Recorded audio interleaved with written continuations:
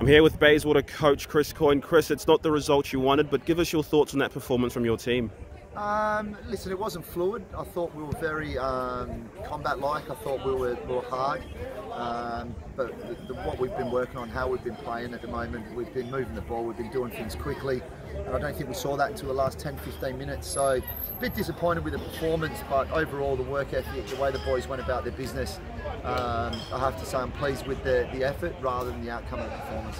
Look, it's going to be a long season, and obviously it's nice to win the night series, but what can you and the team take on as you start the season next week?